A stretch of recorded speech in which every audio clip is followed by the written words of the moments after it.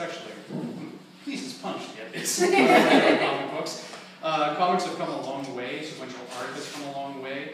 When I was a kid, the idea of anybody getting an award or a grant or something like this was pretty rare.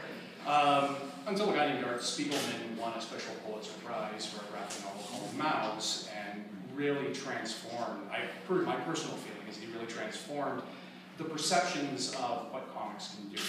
So in my case, I've done sort of fairly serious work with comics, dealing with mental illness and what have you in the past. So this one is different. This one is it's called Metal Gods. It's a heavy metal themed comic, and it's an action and adventure comic. And what I'm hoping to do with it, and we'll see, a couple of issues are out now. It actually just launched last week, so the timing of this is really neat.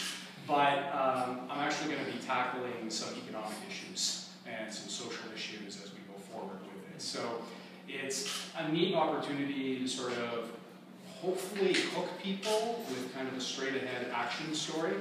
And then, I mean, we're living in major times of austerity, particularly in the United States. When you look at something like Detroit or Cleveland or Camden, it's remarkable what's happening in North America.